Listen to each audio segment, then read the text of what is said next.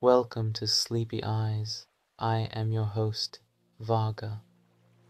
I take you on a journey in the dark of the night with warm tales. Take a moment to relax your body and mind with the current calmness.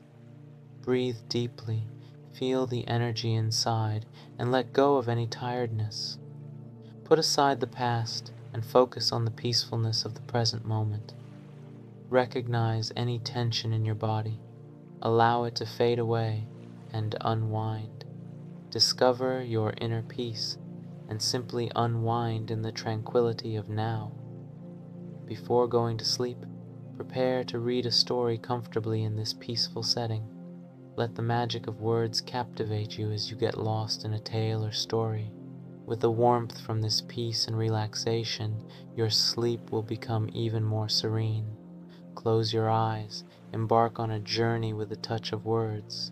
Let each word guide you a bit deeper toward the essence of your inner peace. Now, relax and enjoy the pleasure of getting lost in the enchanting world of the story before drifting into sleep. Sherlock Holmes Short Stories, writer Sir Arthur Conan Doyle. The Patient, Part 2. Yes, he has, said Holmes.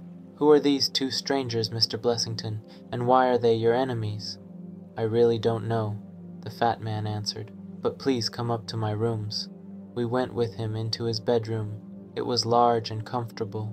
Pointing to a big black box at the end of the bed, Mr. Blessington said, I have never been a very rich man, Mr. Holmes, and I don't like banks. I don't trust them. All my money is in that box, so of course I am very worried about this whole affair. Holmes looked at Blessington in his strange way, and then shook his head.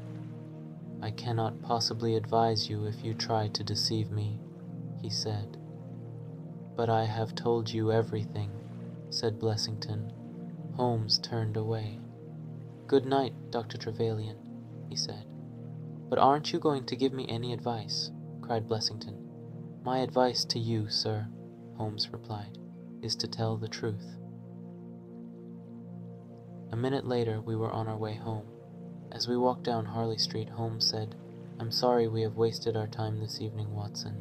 This Brook Street affair is rather interesting, though. I don't understand it at all, I admitted. Well, those two men intend to harm Blessington for some reason. The young man went up to Blessington's rooms on both days, I am sure. By chance, Blessington was out. But Dr. Trevelyan thought the old man really had catalepsy, I said. It is not difficult to pretend to have catalepsy. I have done it myself. Why did the men choose such an unusual time of day? Because there must be nobody else in the waiting room. Watson, it is easy to see that Blessington is frightened for his life, and of course he knows who these two terrible enemies are. Perhaps tomorrow he will stop telling me lies. Holmes woke me up at 7:30 the next morning. There is a carriage waiting for us, Watson, he said. What is the matter? I asked him. I have had a note from Dr. Trevelyan. In it, he says, come immediately, and nothing else. 20 minutes later we were back at the doctor's house. He came running out to meet us. His face was very pale. Oh, it's terrible, he cried. What has happened? We asked. Blessington has killed himself. Holmes whistled. Yes, Dr. Trevelyan continued. He hanged himself during the night. We went in with him. He took us into the waiting room. The police are already up there, he said. This death has been a terrible shock to me. When was he found? Holmes asked. One of the servants takes him a cup of tea at 7 o'clock every morning. When she went into his bedroom this morning, she saw the poor man hanging in the middle of the room. He had tied a rope to the hook on which the lamp usually hangs, and he had jumped off the top of his strong-box, the one he showed us yesterday. After thinking for a moment, Holmes said, I would like to go up now. We all went up to Blessington's bedroom. The body looked hardly human. A police officer was beside it, writing in his notebook. Ah, Mr. Holmes, he said. I am very glad to see you." "Good morning, Lanner," Holmes said. "Have you heard all about the events of the last few days?" "Yes." "And what is your opinion of the affair?" "I think that fear had made Mr. Blessington crazy. He went to bed. His bed has been slept in, as you can see.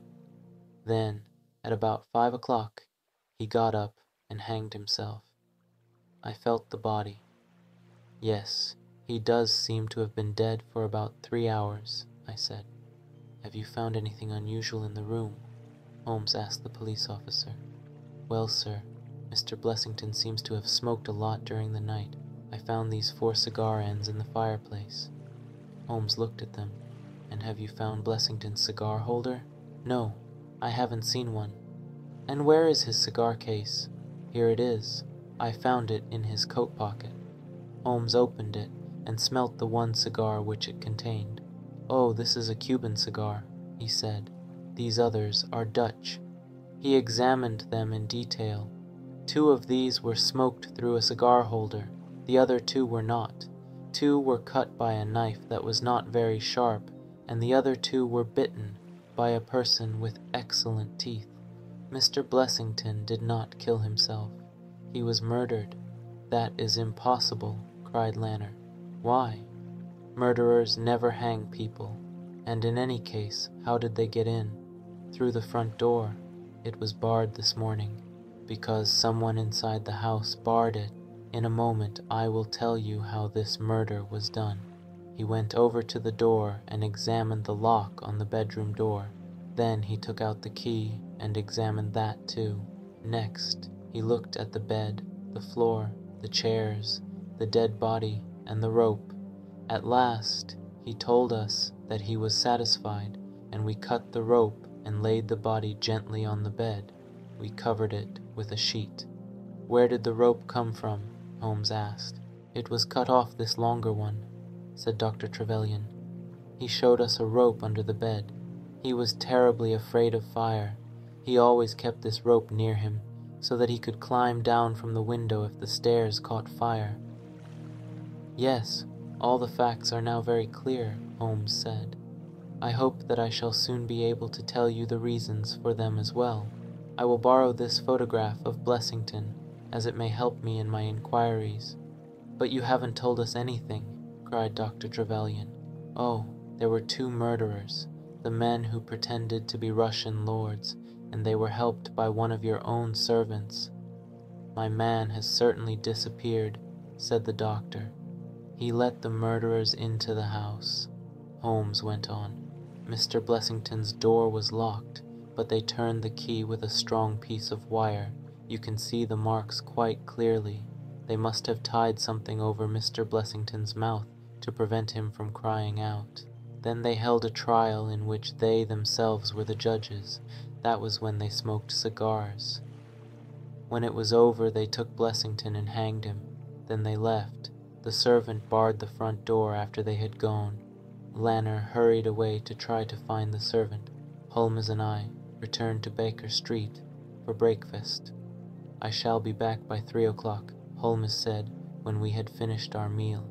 "Lanner and Dr. Trevelyan will meet me here then." The police officer and the doctor arrived at 3, but Holmes did not join us until 3:15. But I could see that he was cheerful.